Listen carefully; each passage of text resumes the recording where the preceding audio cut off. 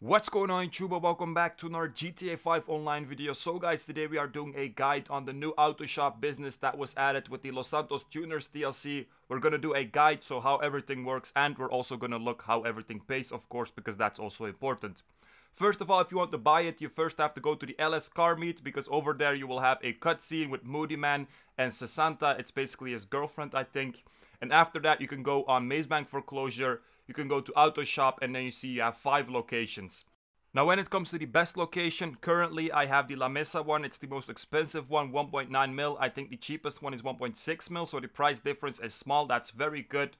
And I'm very happy about La Mesa. It has easy access. It's in the center of the city. I have a feeling that it's close to almost every mission. So most of the time, the mission will either be in the south of the map or in the north. And when you have something in the center of the city, that's a good location. So the first 3 options for the renovations or for the upgrades is basically cosmetical. And then you also have staff. You have a living quarters and then also a extra car lift. So the staff and the car lift I will explain in a bit, but the living quarters is basically just if you want a spawn location in the auto shop. So this is definitely something that I recommend. It's also not that expensive.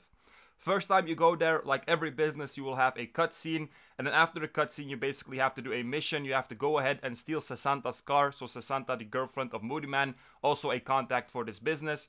So just steal the car, bring it back to the auto shop. You also have to lose the cops, obviously, but it's basically a setup mission, so it doesn't really have to do anything with the business. Now the business part itself, it has 3 parts, this business. So the auto shop has 3 parts. The first part is basically where you use the car lift. So if you don't have the car lift upgrade, you will just have one of these things. And the car lift is basically to modify and repair cars for customers. So people bring in their cars, you modify them like they want to, and then you just deliver them. And then for this, you get money. So when there is a car available, you get a message basically from Sesanta saying that there is a customer. And that's how you know you have to go to your auto shop, and then you will see there's a car there. So no resupply missions, you don't have to steal anything. They just bring the cars to you, you modify them like they want it. So on the bottom, when you modify these cars, it for example tells you this color, so candy red, you do it candy red. The same for the engine, the same for every upgrade, you just do it like it says at the bottom. And then when you're done, you just bring the car to the customer. So all this business does is basically people bring their cars to your business. When they do it, you get a message, you modify it like they want it, and then you bring it back to the customer. Very simple. If you want to confirm that you did everything right, by the way, bottom right, you will see you have like green dots. If everything is green, you did it good. So then when you're done, you just click on confirm, and then you will have to pay for the costs of the reparation and the mods. This money you will get back, but you already have to pay for this, so keep that in mind. It's 35k over here. Not for every car it's the same, but you also pay for the repair. Now when you deliver, you have 2 options. Deliver it yourself to the customer or let your staff deliver it. If you do it by staff, you don't have to do anything. You basically have a staff member, he takes the car, you have to wait a little bit, and then you get the money.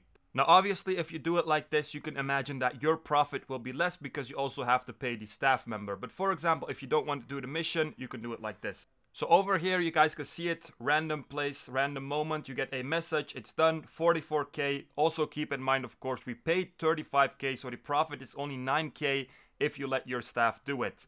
The other option is just delivering it yourself, and this is very similar to import-export, so vehicle cargo. Basically, you will get 30k or sometimes 25k, I think it is, but 30k if you deliver it, and then also the repair costs, you also get it, so it's 30k plus the repair costs. If you damage the car, then something goes off the 30k, just like the import-export missions. So around 30k profit if you do it yourself, and then 9k if you do it with your staff, so obviously don't do it with your staff. Now for the renovations, like I said, so the second car lift is basically so you can have 2 customers at the same time. For example, you already have a car, you forgot about this business, this way you can have 2 cars at the same time so you can make more money. Let's just say it like that. So the second car lift I do recommend. The second staff member, or just the first staff member, I don't recommend. Basically the second staff member is if you want to sell 2 cars at the same time with your staff, then you need a second one. But just in general, I do not recommend the staff members. So that was the first business kind of. So like I said, 30k if you deliver a vehicle, doesn't take long, so definitely I think it's worth doing. Also in the auto shop you have a 10-car garage, by the way, it's not a business obviously, and you also have a mod shop for your cars. If you modify a vehicle in your own auto shop, you also have a discount of 5% on everything, so definitely if you want to customize a car, guys, go to your auto shop. The second business or the second thing that you can make money with in the auto shop is basically the contracts. Right now there are 6 contracts. On this board you have 3, but in total there are 6. Later on they will add more. In a contract, the best way to describe it is just a mini heist. So the payment that you get, it already says it on the board, it's between 160 and 180k. Keep in mind you also have to give Moody Man a 10% cut with some of the contracts. And basically a contract always 2 setup missions and then the final. The setup missions, just like we know them, for example, collect some info by taking some pictures of schedules or something like that. For example, for the train mission, you have to take a picture of the train brakes. You guys get it. Or, for example, get the equipment, for example, weapons, vehicles, drills.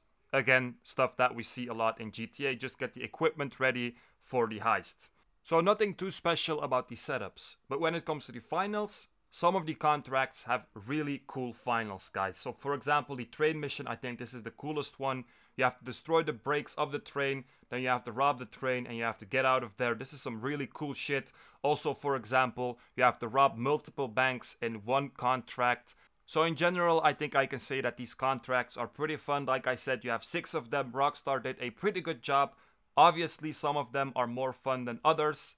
But in general, Rockstar, I think the contracts are a very good idea.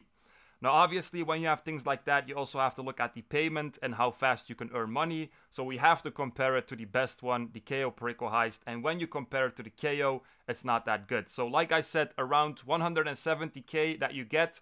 And for me personally, a contract takes like 30 minutes. Let's just say it like that. Maybe some of you guys can do it in 20 minutes. But even then, nothing compared to the KO Perico heist. So if you're doing it for the money, I don't think the contracts are the best way, but definitely very fun. The last business that we have in the auto shop is basically the simplest one, the exotic cars. And basically you have a list of 10 cars each day. These cars get updated. You basically have to find these cars in free mode and then you have to deliver them and then you get 20k. Now you guys can see, for example, over here you have the Krieger on the list, you have the Yosemite, you have the Verlierer. These aren't really cars that you find in free mode. So the way that you find these is basically when you are driving around, you will see on the map that you have a blue dot. And these dots are basically the cars on the list. So for example, the Krieger, or in this case, the Spectre. Like I said, this isn't really a car that you will find on a NPC. So just take the car, you won't have any cops, bring it to the docks. You can see it on the map, it's yellow. And like I said, then you will get 20k. So the payment of this, obviously, I don't think a lot of people will do this. Of course, when you see a blue dot on the map, everyone will just take it. They will deliver it, 20k, easy made. But there are 10 cars on this list, and if you do it every day, it's really long and it's only 200k, so I don't think that everyone will do this. It's also not really worth the time. But it's just an extra that they added to the business. Now, some of the cars on the list, they are normal. For example, the Vapid Bullet, it's a car that you see all the time. But when it's on the board, you still have to look for it a lot, obviously, because when you are looking for something, you can't find it. But the same way, just get in the car, you will get a notification, take it over there, and also 20k. So it doesn't matter if it's just a street car or a blue dot car, it's always 20k. So this business, this part, like I said, it's just an extra. It's not really to make money. So guys, that was basically it. So just to summarize it, the first business, the mod and repair business, it's pretty good. It's just easy. Just modify a car, take it there, you get like 30k, easy, simple, fast. The contracts, very cool finals, but when it comes to the payment, you have to be honest, like the KO Perico is just the fastest. But still, the contracts are fun, of course, and it's not all about the money. The exotic cars, like I said, just an extra. So guys, that was it. If you guys have any questions at all, ask me. Hope you guys enjoyed it. Make sure to like, subscribe, check out my Discord in the description, and peace out, you guys.